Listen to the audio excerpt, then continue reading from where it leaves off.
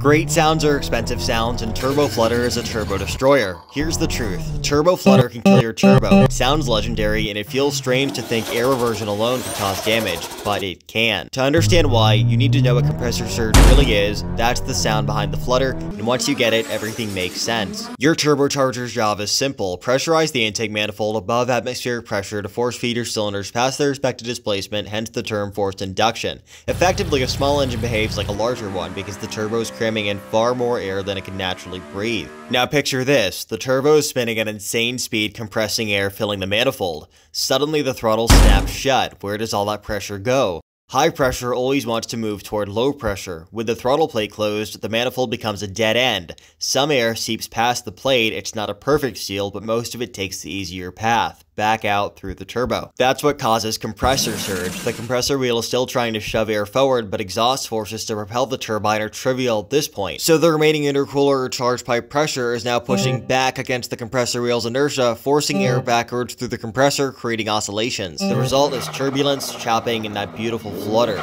But behind the sound, there's violence. Air hammering into the wheel, fighting its inertia, while the turbine is still coasting for momentum and even a touch of pre-turbine back pressure, even though fuel has been cut. That mismatch creates brutal thrust loads inside the turbo. The blades usually survive, but the bearings take the beating. Journal bearings, which rely on a thin oil film, get hammered until wear sets in. Once shaft play grows, your turbo's days are numbered.